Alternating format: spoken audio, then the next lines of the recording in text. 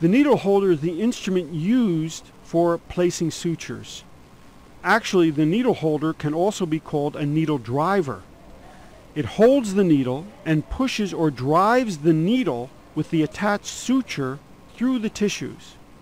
The needle holder is held in the palm between the thumb and fourth finger in the holes of the handle.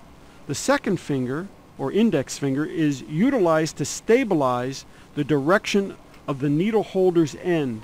The third finger is placed against the ring with the fourth finger, and that's also used to stabilize the instrument.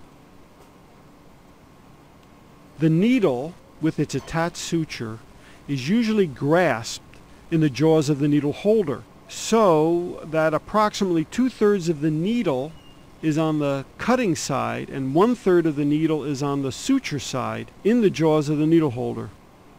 This allows for stabilization of the needle and helps prevent bending of the needle. Needle holders may have several varieties of jaws. The first are jaws with teeth. These contain particles such as tungsten carbide, and this allows for needle stability and prevents rotation or slipping of the needle while in the jaws of the needle holder. Second are smooth jaws without teeth. A smooth, fine-jawed needle holder can be used with fine needles. The needle holder can be used to tie and to knot sutures. Do not use a hemostat as a needle holder. Hemostat jaws are not designed to properly hold the needle and may in fact damage the needle.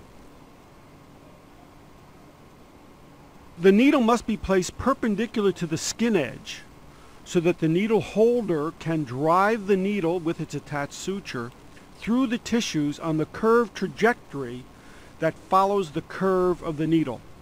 This approach places the needle and the suture in a manner so that the edges of the wound are both approximated and everted when the knot is finally tied down.